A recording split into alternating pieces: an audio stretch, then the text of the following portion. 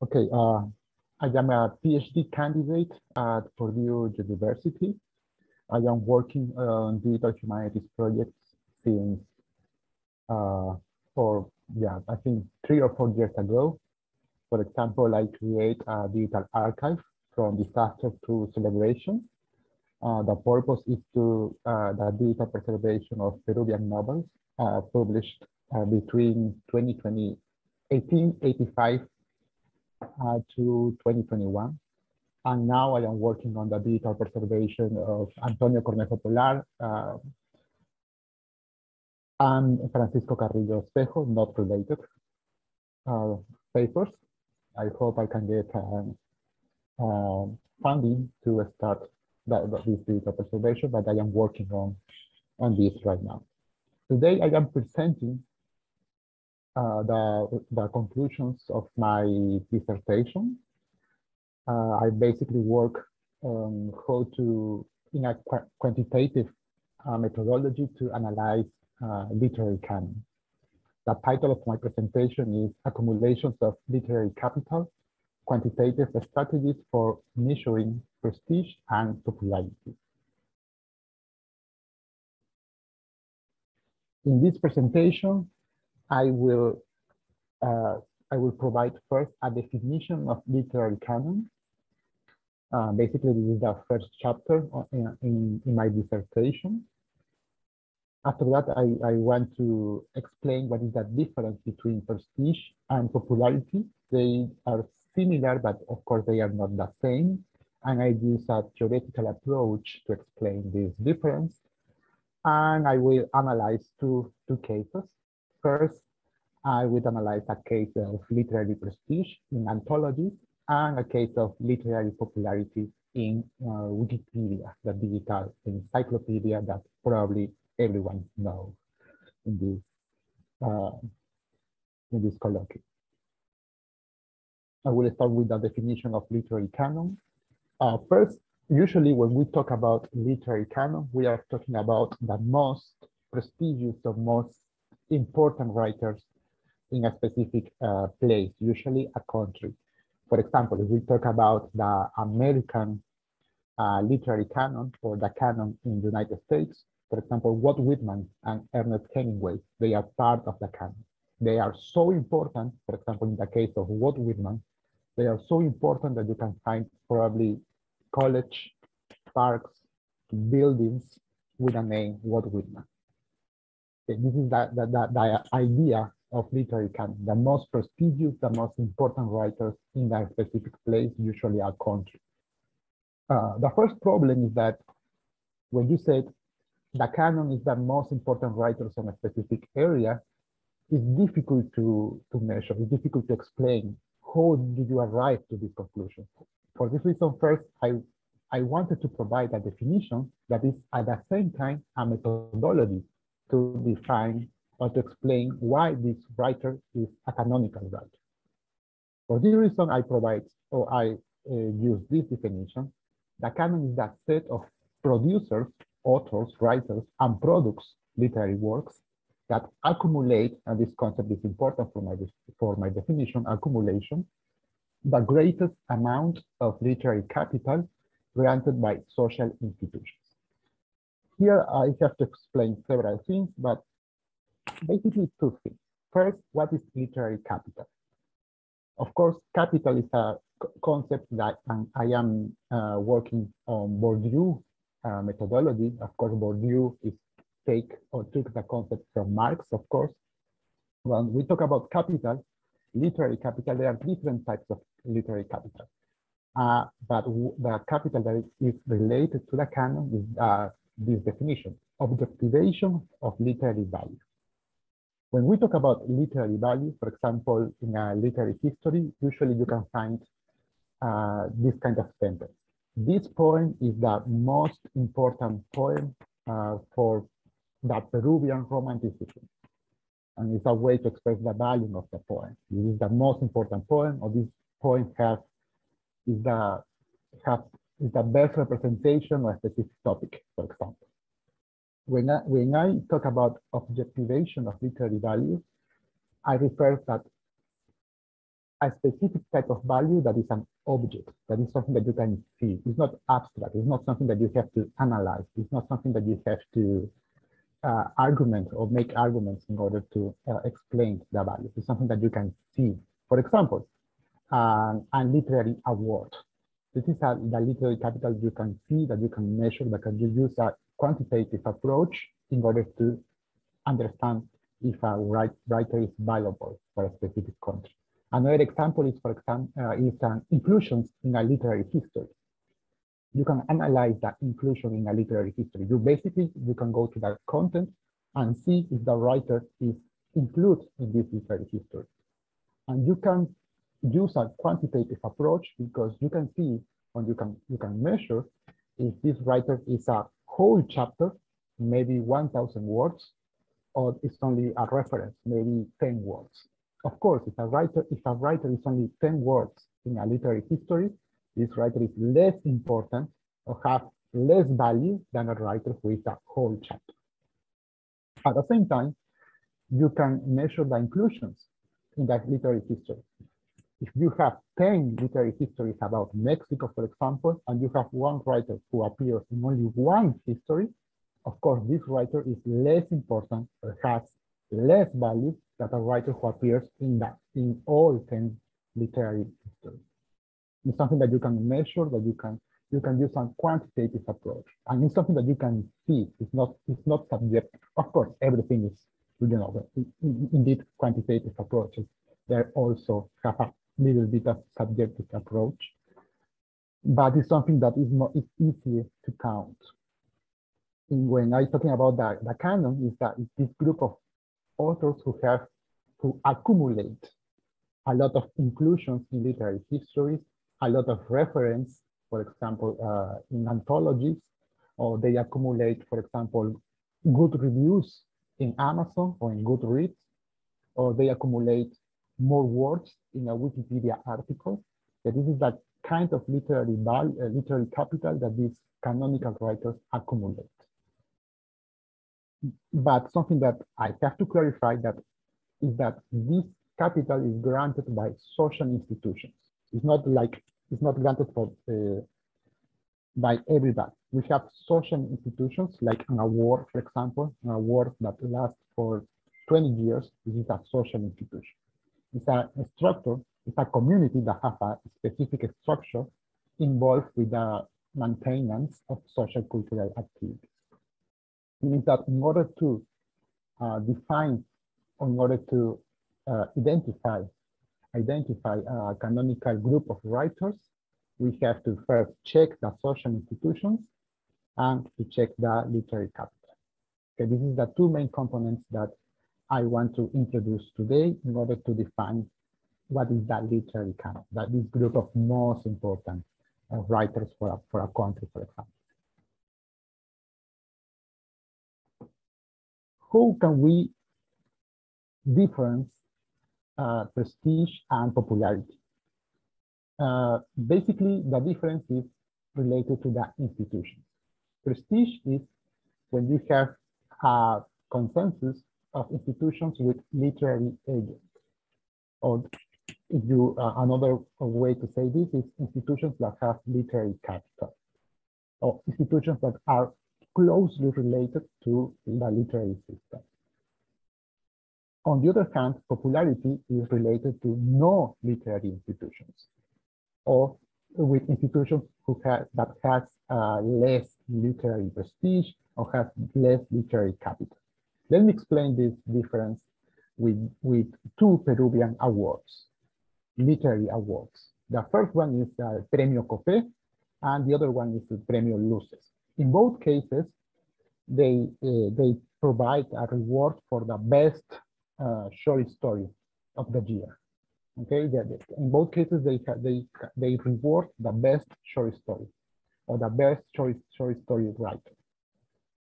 The difference is that the Premio Copé, with the Premio Copé, you can analyze the prestige because you have a lot of literary agents working within this award. Now, in this case, you have a committee who decide what is the best short story. And in this committee, you have people from Universidad Nacional Mayor de San Marcos. In this case, you have a literary critic. You have another member who is from Pontificia Universidad Católica del Perú, another literary critic. You have one representative from the Ministry of Culture, and you have another representative from the Peruvian Academy of Language, and you have a final representative from the petroleum company, because this prize is organized by a Peruvian petroleum company. Here you have 5 members in the committee. 4 of them are usually literary critics. Sometimes you have writers, sometimes you have poets. In that, when we're talking about prestige, we are talking about institutions who have literary agents or who have literary capital. On the other hand, we are talking about popularity when we are talking institutions with no literary capital. In this case, the Premio Luces. Premio Luces is organized by the most important newspaper in Peru, El Comercio. How they decide the winner? Everyone can vote. You have to go to the web page and you can vote. You have, of course, like I think from 3 to 5 options, and everyone can vote. Myself, I can go and vote, everybody. And at the end of the year, you have a winner that is basically the book who has more votes. In this case, it's difficult to know if literary agents are participating, because basically it's not possible to know. Maybe you have 100 votes and maybe 90 are from literary critics, but it's not possible to know because it's anonymous.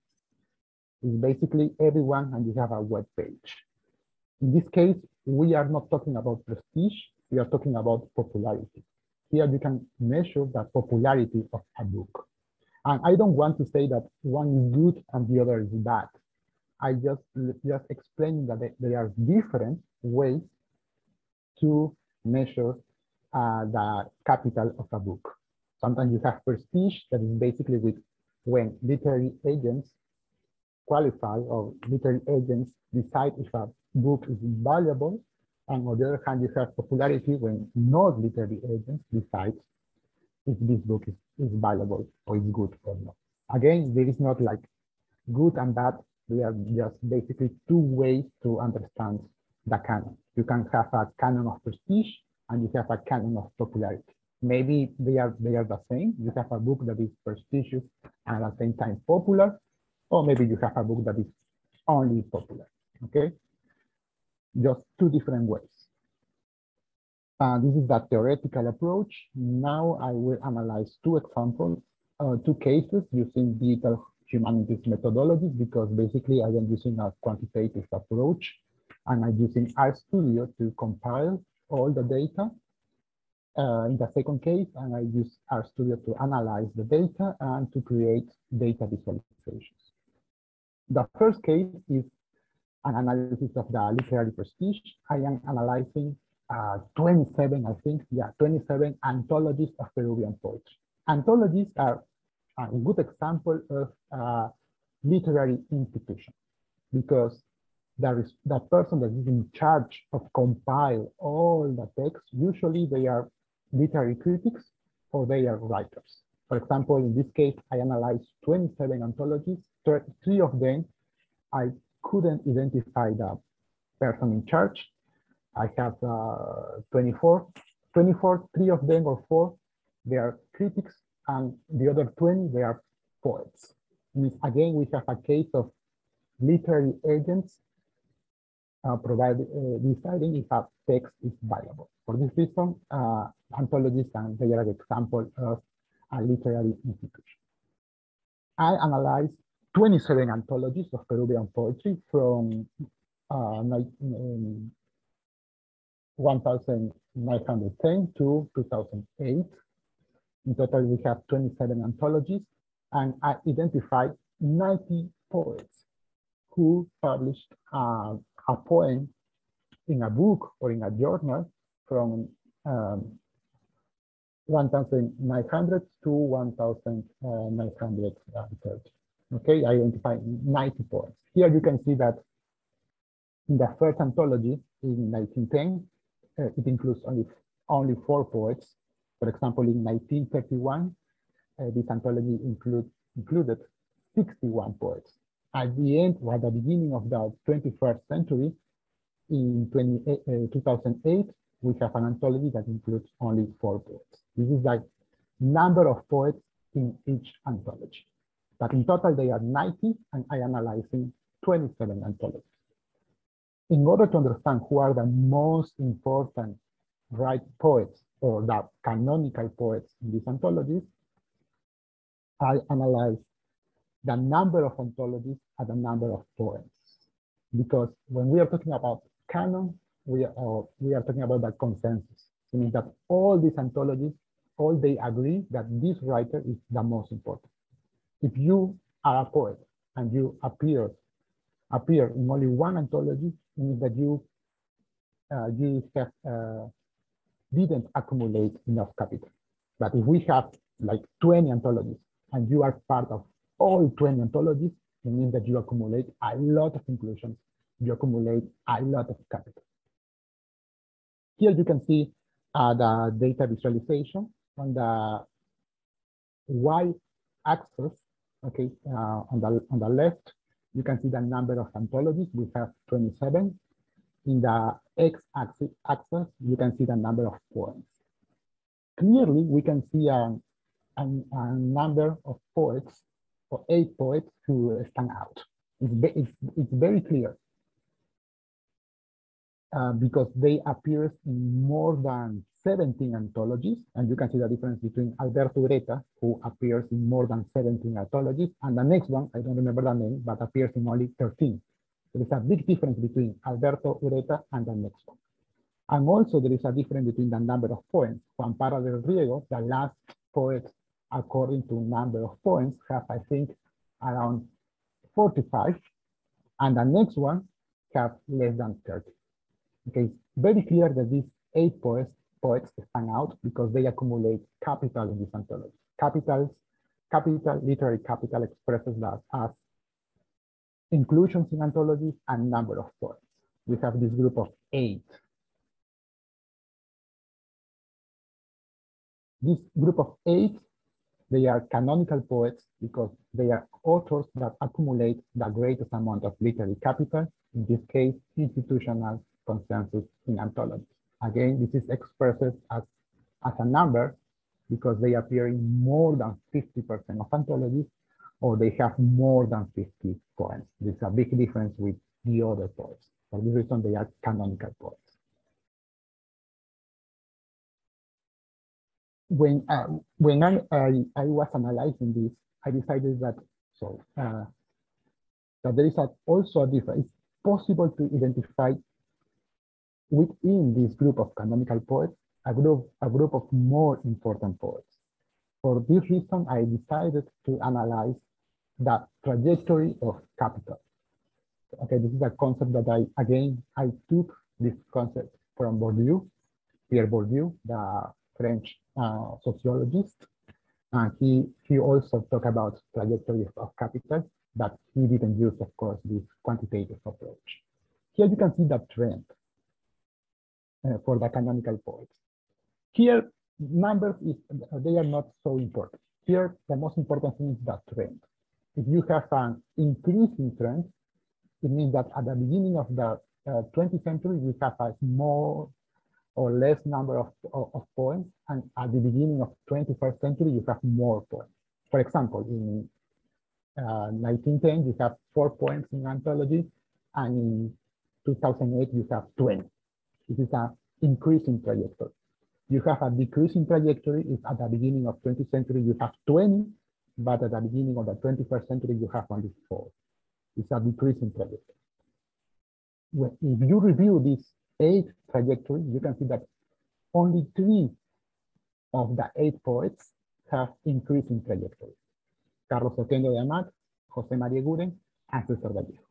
We have a group of canonical poets, 8, but out of these 8, only 3 have increasing trajectories of capital. They have more capital each year. Why? A characteristic of an anthology is that you compile text. You don't compile opinions about the poets. You don't compile explanations about the importance of a poem. Usually you have the name of the poet and the poem. That's all. Sometimes you don't have an explanation that's why the responsible of the anthology includes the poem. You only have text poems. It means that a characteristic of the anthology is that they want to show models of writing. If this is a poem, it's a model of writing. If you are a new poet, you can use this poem like an example that how you should write in order to be a canonical poet. For this reason, when we are talking about this, I call them central canonical poets. They are canonical, but they are in the center of the canon. They are so important. They have this increasing trajectories because they work as model of writing nowadays. It means that their aesthetical projects are important today. They are a representation of aesthetical projects that last more than 100 years. In the other cases, they were aesthetical projects important at the beginning of the 20th century. Now, of course, they are prestigious poets, but they don't work as models of literary writing. And this is the central canonical poets. All these three have increasing trajectories of capital. This is an example of how to analyze prestige. Now I want to show an example how to analyze literary popularity. This is a non-literary institution, Wikipedia, the digital encyclopedia, basically because you don't know who is editing the entries about the Peruvian writer. It can be myself. Maybe I am editing an entry about César Vallejo, but it can be also persons who are not literary critics. It's not possible to know if Wikipedia or people working on Wikipedia, if they are literary capital or if they are literary agents. For this reason, Wikipedia is not literary institution. I would say it's a social institution nowadays, or a digital institution, that is not a literary institution. Basically because it's anonymous, you don't know who is participating, who is editing entries. In order to analyze the representation of Peruvian literature, I use this category, Escritores de Perú, Peruvian writers. And this is beneficial when you work with Wikipedia. You can analyze the representation of literature in different languages.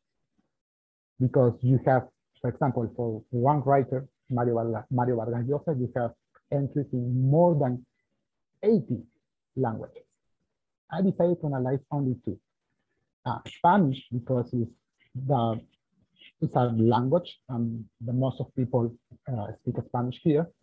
And in Wikipedia, you can identify 609 Peruvian authors according to this category. And I also decided to analyze the Quechua Wikipedia because it's the most important indigenous language here. And the the Quechua Wikipedia, I could identify 222 authors. Again, I create a data visualization to analyze the Spanish Wikipedia. Now I am measuring on the y-axis the total number of words. You know that you have a Wikipedia article, you can have a short article with maybe 50 words, no more. And you can see that you have articles that have more than 6,000 writers. This is important because it means that you have more space to explain why this writer is important. If you have only 50 words, probably you only have a list of words, that's all. But if you have a lot of words, it means that you have more space to explain why they are important. The other criteria was that total edition. How many editions, or how many editions these articles have. It means that how many times people go to the article and make an edition. You can have like only one edition. It means that someone go to Wikipedia, create the article, and that's all. It means that it's not important for someone else because nobody wants to go again and to add something. And you have more than 1,000 editions. It means that it is so important that a lot of people is working on this entry, on this article. You can see that the most important writers are people who combine both total number of words and total number of editions. It means these three: Mario Vargas Llosa, who is the most prominent by far, César Vallejo, and José María Arguedas. Why not Juan de Espinosa Medrano? Because he has a lot of words, he has a long article, but he doesn't have a lot of editions. Maybe you have only 2 people or 3 people working on this, or they worked on this a long time ago, and now he's not important. It's like, that's all. We don't want to work more on this writer. But if you combine these 2 criteria, you can see that who are the most important writers on the Spanish Wikipedia. And this is the canonical poets, authors that accumulate the greatest amount of capital. In this case, capital expresses, in this case, remember, this is a canon of popularity. Okay, that's the canonical poets according to popularity. In this case, longer Wikipedia articles with more editions. In this case, 3: Mario Vargas Llosa, César Vallejo, and José María Arguedas. Finally, I have only 3 minutes. This happened in the Quechua Wikipedia. It's different, and this is interesting for me because it means that you can have the same object, Peruvian literature, but if you have 2 different languages, you have 2 different ways to narrate the history of Peruvian literature and 2 ways to understand what is value in literature. What is the literary value? In Spanish, the literary value is Mario Vargas Llosa because he's the only Peruvian who won a Nobel Prize. The only one in literature, and in general, in any category. That's probably the reason he's so important in the Spanish Wikipedia. But when you go to Quechua Wikipedia, Mario Vargas Llosa has a lot of words, 100, but because this is a list of, editions, 100, the x-axis is editions, Mario Vargas Llosa has a lot of editions because he's alive. He continues publishing. Each time he publishes a new book, you have some Wikipedia editor going to Wikipedia and adding this information. That's the reason he has so many editions, but he doesn't have a lot of works because you only have a list of works. Quechua editors don't want to explain the value of Mario Vargas Llosa. They only want to make a list of works.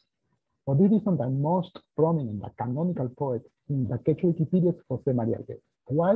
Because he used Spanish to combine with Quechua. He creates a new kind of language that is like a combination. It's basically Spanish, but with Quechua influence. And if you see the other ones who have a lot of editions, is José Portugal and Carlos Falconi Aramburu, they write in Quechua. It means that for the Quechua Wikipedia, the literary capital is not prizes. It's not academic recognition. For the Quechua Wikipedia, the literary capital is language. People who write in Quechua. That is a totally different way to understand literary capital in the Spanish Wikipedia related to the Peruvian literature. It means that different languages reveal different ways of defining capital. Of course, this is a methodology that should use, I would like to expand to analyze other literary institutions and non-literary institutions, especially to analyze other national literatures in order to test this methodology, in order to know if it works. Thank you so much for listening. And it's time to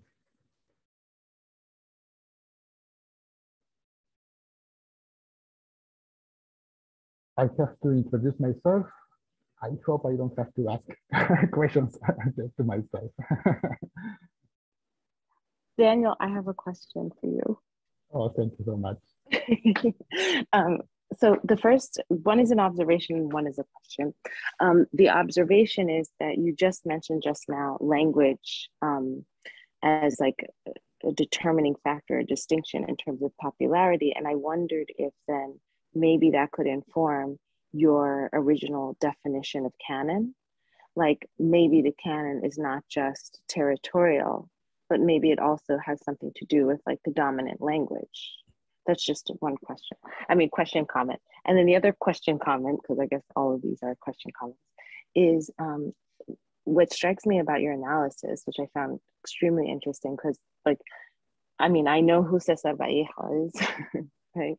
I know who killed, wait, now I'm gonna forget it, but that who killed okay, I'll get back to you on that one.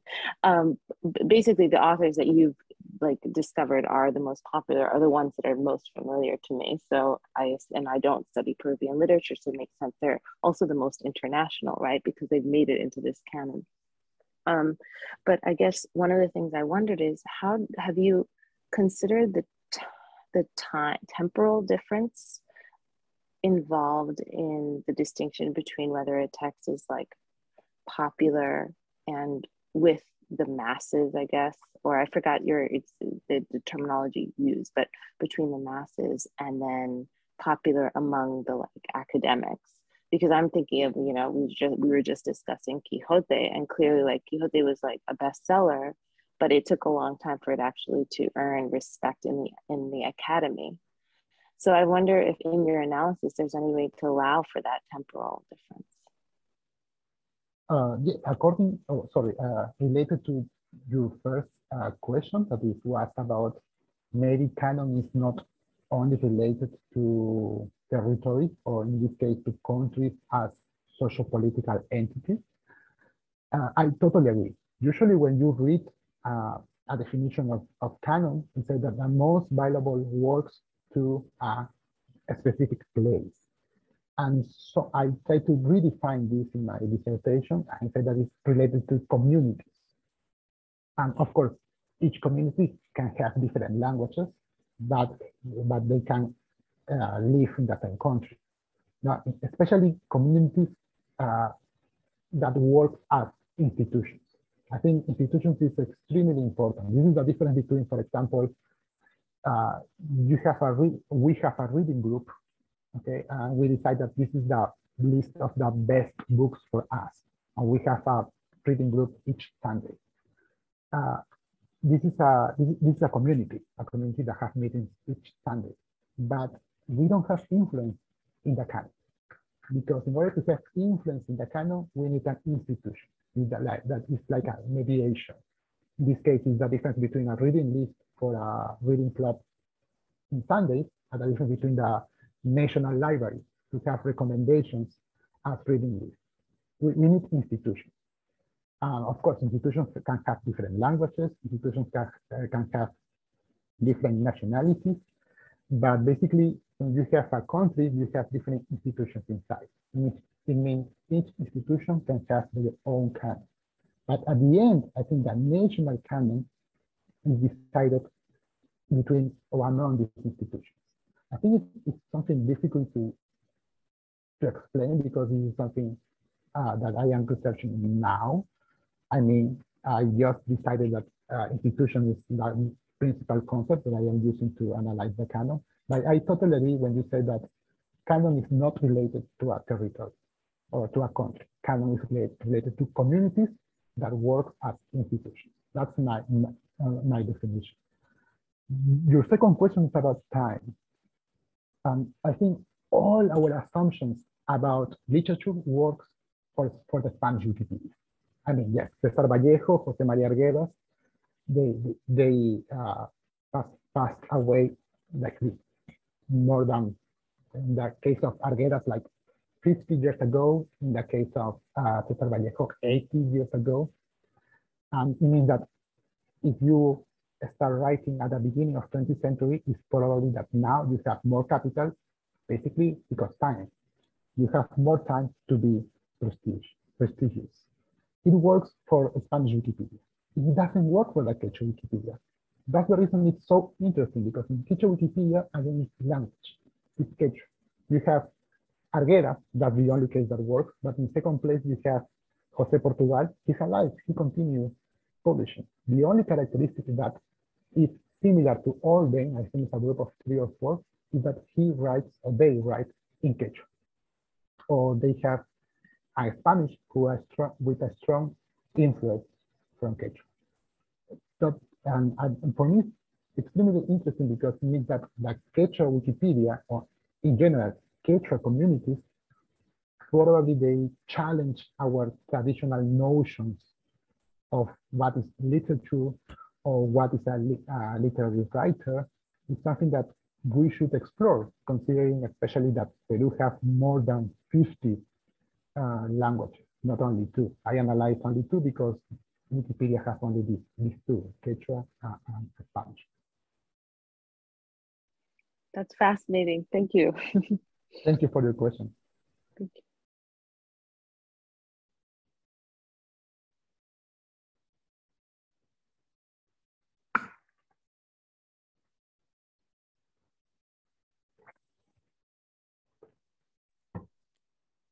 I would like to ask a question, but first I would like to say that this is an amazing project, and I would like to know how long have you been working with this project?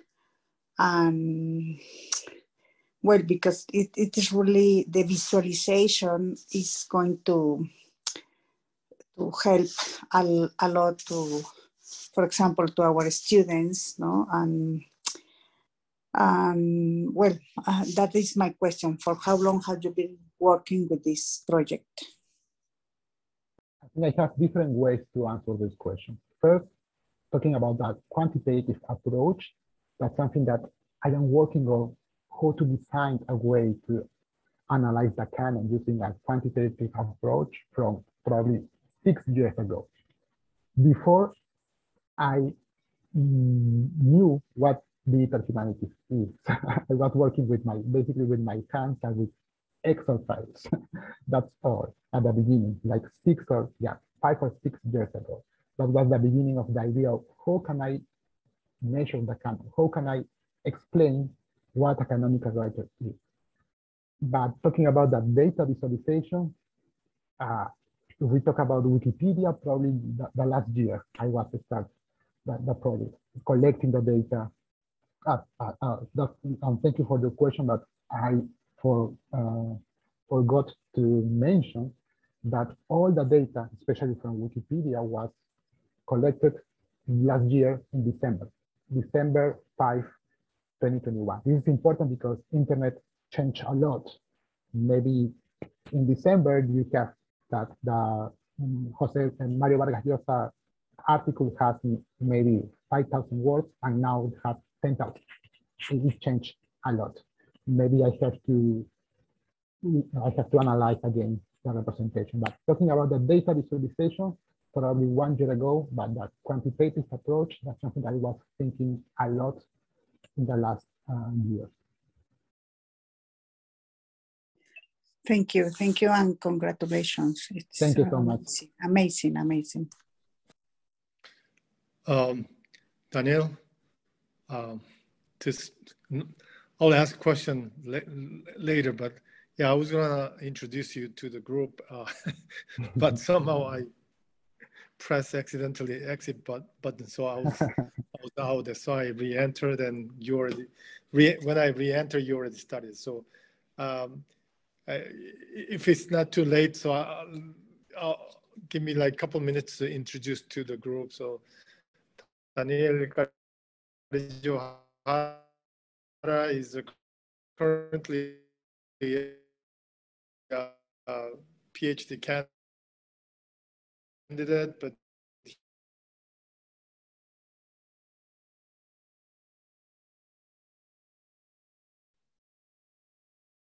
I don't know if it's only me, but he's going to graduate in a month, I guarantee.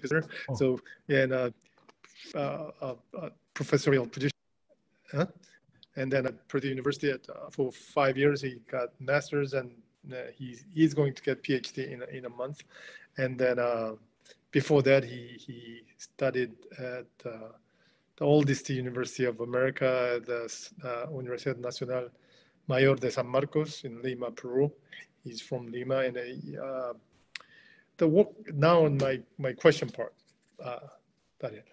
So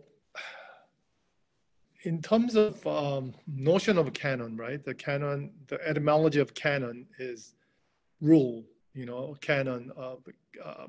The word, a Greek word, canon, meant rule. No, las reglas, no, principio, reglas.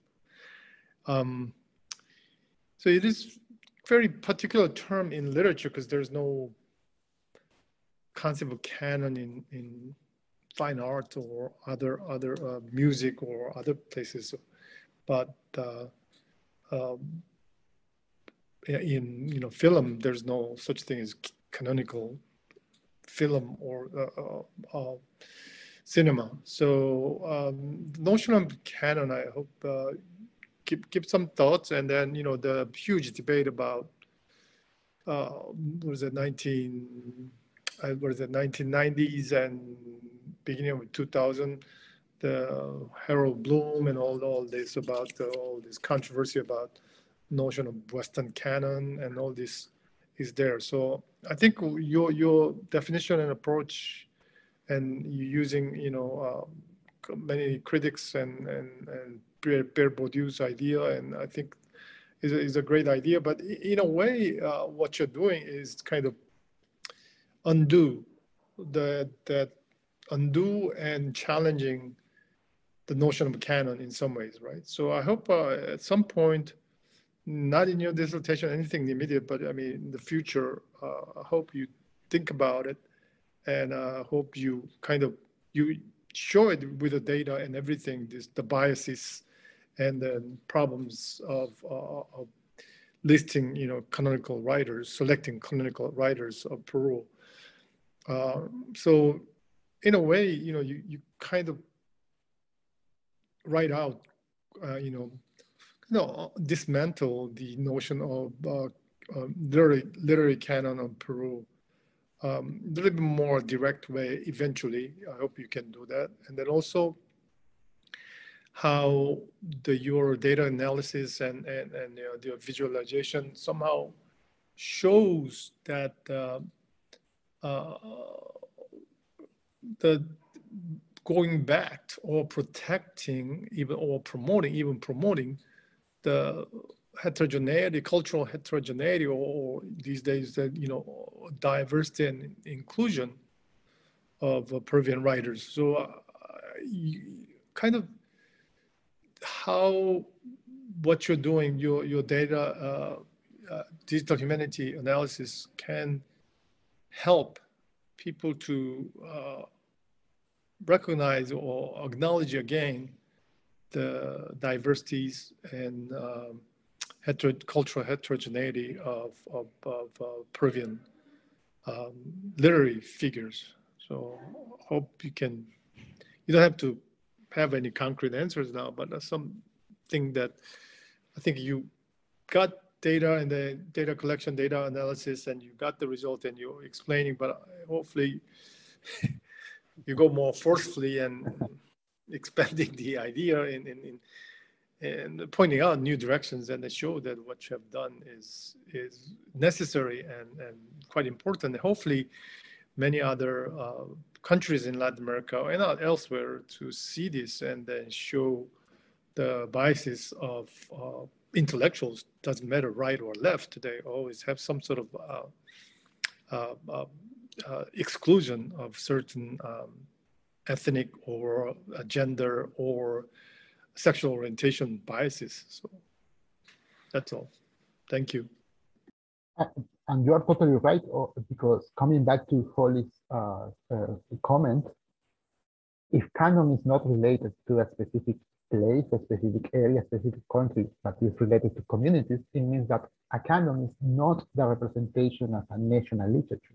A canon is the representation of how this specific community imagines a national literature. That's the idea of a canon. Canon is not a cultural representation of the country. It's a cultural representation of the community, or the community ideas about the nation. And talking about how my research can help the inclusion of new, or not new, but of Peruvian writers, a part of my research that I didn't include in my presentation because basically time, is that when you check in both cases, when you review, when you analyze the Spanish and Quechua Wikipedia, I identified that there is not Amazonian writers. Basically, Peru, that 30% of Peruvian country is the Amazon. We have a lot of jungle or Amazonian areas. But when you check, it's not only Wikipedia, it's in general, in Peruvian literary criticism. Basically, when they try to define what is Peruvian literature, the definition oscillates between Lima, the capital, or the Andean region, the mountains. But they never talk about the Amazonian literature. And basically, Wikipedia is the same. In Wikipedia, you have very few Amazonian writers. I think we have like 5 Amazonian regions. And when you check Wikipedia, we have writers from only 2. It's like in the other 3 regions, it's like literature that doesn't exist there. So, because I identified this, I hope in the future, and it's very similar to the Ignacio and Esther project, I would like to create workshops in these Amazonian cities in order to improve Amazonian communities' participation, creating and editing Wikipedia articles about their own writers. And of course, this is an interdisciplinary project because we need literary critics, we need people who work on Wikipedia, we need people who can work with these communities because, you know, like a sociologist probably. And that's the next step, that I identify the problem. Now it's time to work with communities in these projects like public humanity.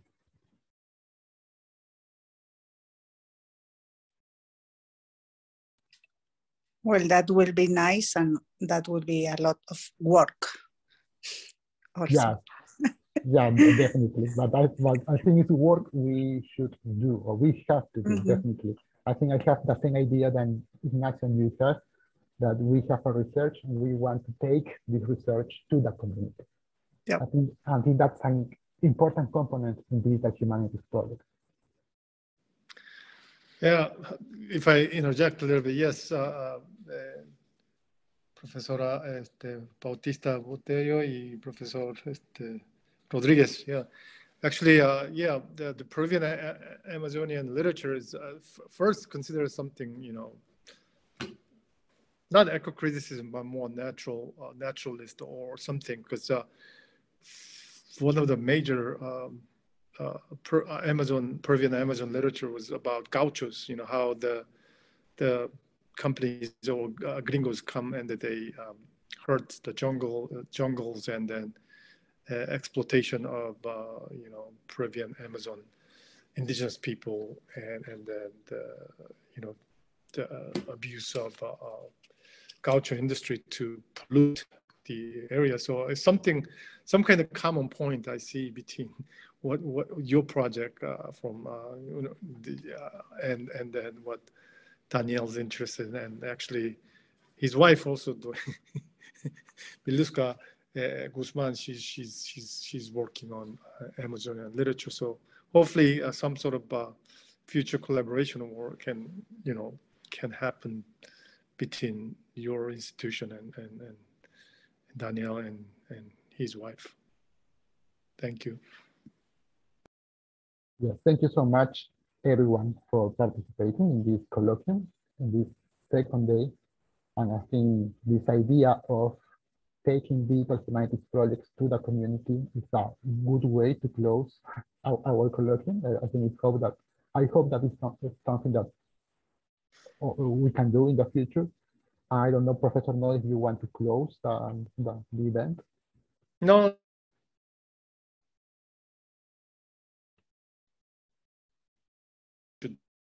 Sorry, I can't hear you. It's the internet connection, I think. Professor Mosafari, I think you have a comment.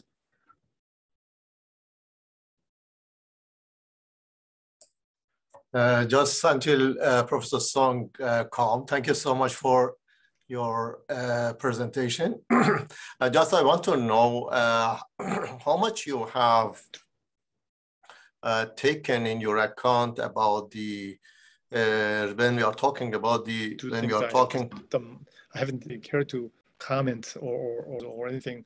Please go ahead. Speak now, Tover. Sorry, Professor. Suddenly your voice has been caught, so I interrupt you. No problem. Go ahead. If you want, please continue. If you. No. Please go ahead. So I just wanted to see, the last minute comments since we only have like 10 minutes now. So thank you for all your participation, and thank you again for Professors Kang and Carrillo-Jara hard work and putting these interesting group of people together. So anyone else to care or comment or future collaboration or anything you want to suggest or pose, please share your thoughts and comments here. Thank you.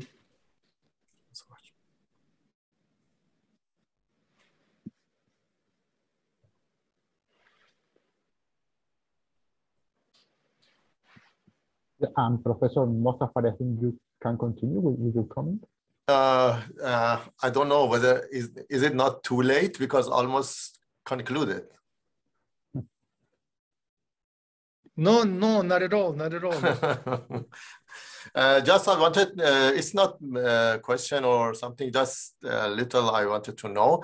When we are talking about the literary work and about the poetry, normally the content and the form and also to which school of thought you belong, or political, or to which political lines you belong. These things also are influencing the popularity and influencing the prestige and the amount of work that later on will be based on those works also will be affected. That means the number of interpreter and other things also involved. So when we are talking about popularity and prestige, these things also, these elements also playing very important role. I want just to know whether you have taken all these things also in your calculation and measurement. Not at this point, but I totally agree. The reason I am not considering this approach is because my dissertation is about the construction of the material canon. The idea of the material canon is the list of authors and works. Another concept is the interpretative canon, meaning that the ideas that are around this process of canonization that is related to probably political content or maybe aesthetical forms, or maybe it could be eco-critic content, maybe.